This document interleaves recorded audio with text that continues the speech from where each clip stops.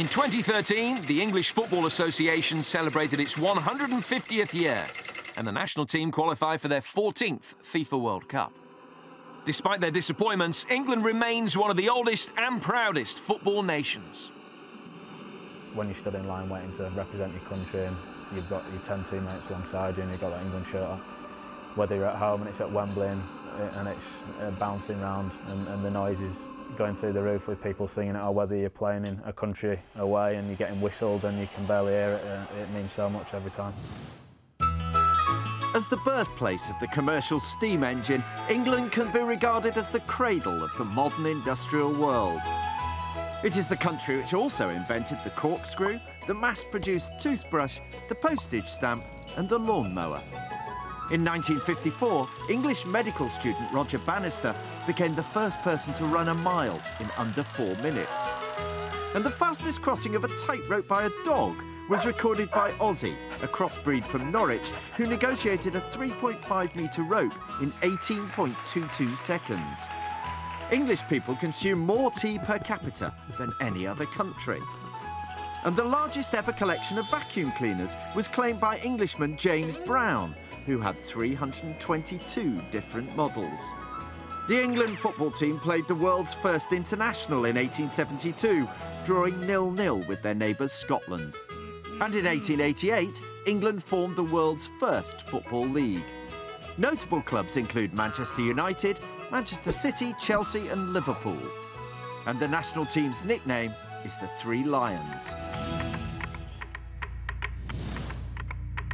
England did not compete at the FIFA World Cup until 1950. The tournament in Brazil was an unhappy one for them. Already humiliated by the USA, England also lost their final group match against Spain and returned home with plenty to think about.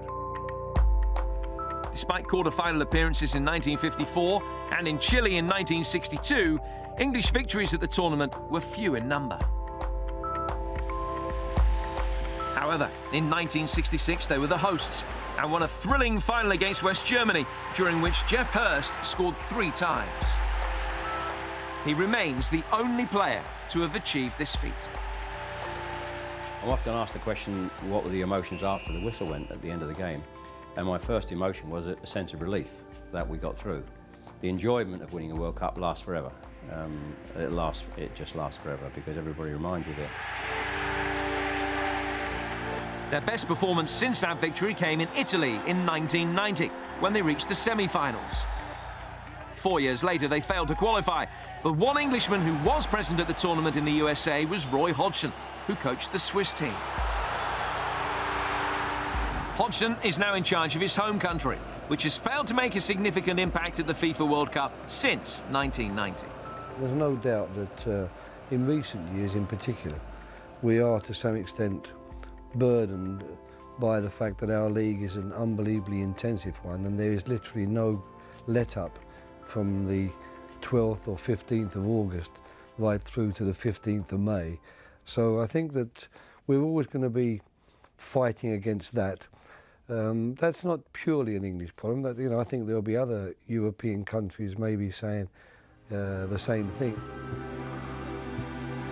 Hodgson's squad includes a number of young players, chosen at the expense of some established names who helped the team through qualifying.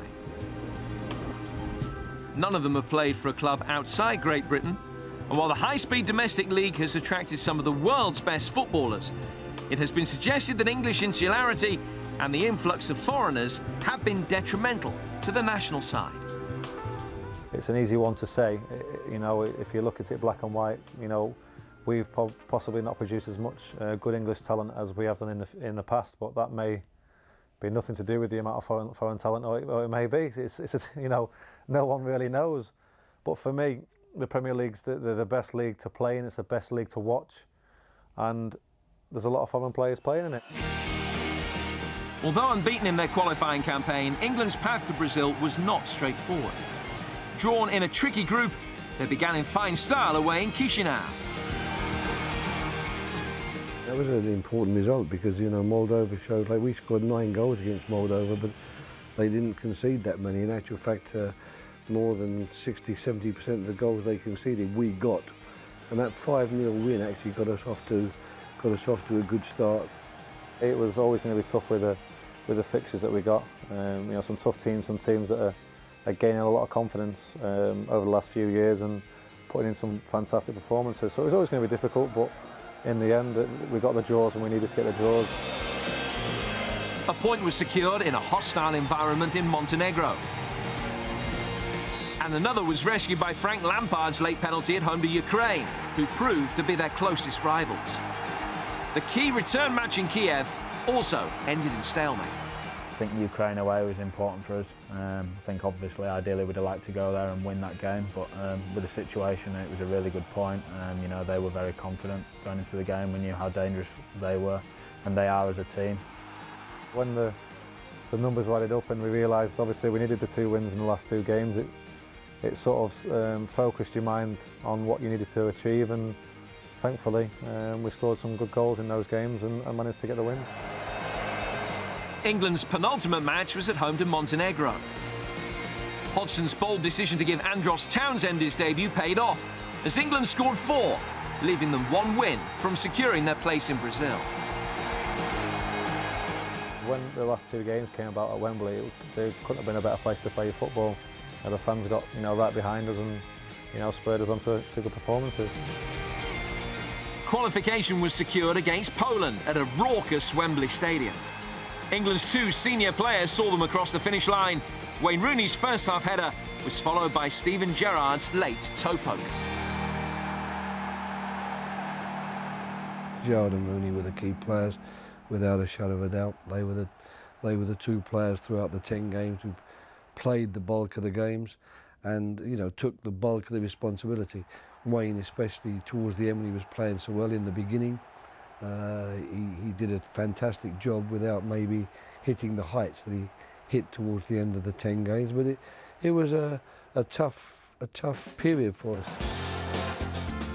This year is likely to be the final appearance at a FIFA World Cup for the captain, Steven Gerrard, who's made over 100 appearances for his country. Gerrard has often been the inspiration for the England team. I don't think there could be a better captain than him. Helps the young players out, speaks to me a lot. He's respected, and that's another thing that a captain's got to have. And he goes about the business and sets an example on the pitch, and that's what the players love, and we're behind him 100%. This will be the first FIFA World Cup campaign since 1998 in which the team will be led by an English coach. Hodgson took over in 2012 and guided the team at that year's European Championship. He loves being the England manager, and that's something that comes across really well, not only to us but to everyone in the nation. So I say he's a fantastic coach, generally a really nice guy, and when you come together for these meetups, you want to do well for each other, but also you want to do really well for the manager as well. I've always tried to be a good coach, and what good coaches try to do, they try and coach their team so the players are well prepared and the players know how to defend and how to attack. So I'm afraid my philosophy doesn't contain any magic or mystery. It's just a question of trying to make certain that when a team goes on the field, it knows what it's got to do defensively and it knows what it's got to do offensively. And to be a good attacking coach, you need good attacking players. And if you don't have those at your disposal, then unfortunately you'll never be given the title of a great attacking coach. Like a number of coaches, Hodgson used several formations in qualifying, but Joe Hart will certainly be in goal if he's fit. Hart played in every qualifier, and despite a dip in form for his club last season, he is the England #1. In front of him, expect a very different back four to that seen in South Africa, with Jagielka and Gary Cahill in the centre, and Leighton Baines now preferred to Ashley Cole on the left. We're in many respects, I would say, in a state of transition. We've got 1 or 2 of the old guard are going, and my strong view is we've got half a dozen players now that are capable of making a name for themselves in the national team. when a manager generally comes in and takes over a team, the first thing he wants to do is get his defensive philosophy sorted, because obviously if you don't concede goals, you don't lose games. That's the most important thing. In midfield, the linchpin is Gerrard, who's likely to be joined by younger legs, but the experienced Milner is a safe option on the right.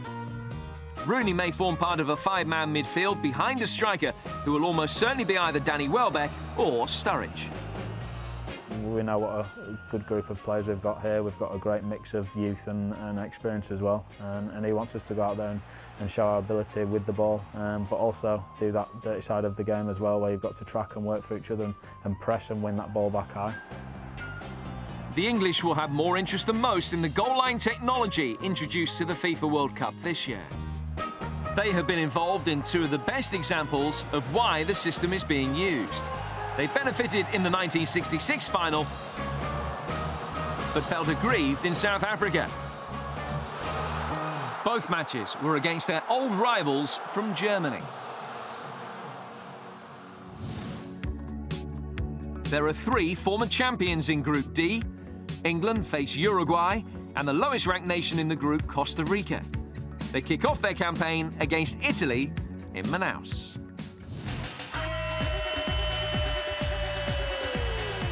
Manaus is the capital city of the state of Amazonas. Between June and November, temperatures may reach as high as 40 degrees centigrade in the city. 4 group matches will be played here, including England's game against Italy on the 14th of June.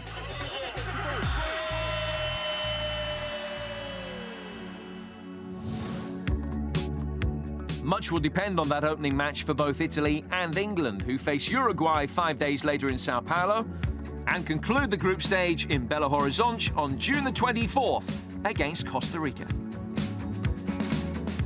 I think World Cups are always things that will last in people's memories when they're a kid because of what it kind of embodies. It embodies, you know, everyone in the world becoming a family, and it being a big party in whatever country it is, and everybody embracing each other. I think you could put a World Cup on the moon, it'd have an amazing atmosphere, but the fact that it's in Brazil as well, and 24 hours a day there, you know, they love football. It's middle of the night and people are on the beach playing head tennis on the volleyball nets, or they're playing beach soccer, and people doing kick-ups at the side of the road. Just the love for the game out there is unreal. We're quietly confident that we've got a team, you know, all pulling in the right direction now. So you know, I'm not going to sit here and start, you know, guaranteeing us getting to quarterfinals and semi-finals, but it'd be nice, obviously, to be reaching those sort of stages and putting ourselves in the hat and just seeing how far we could go.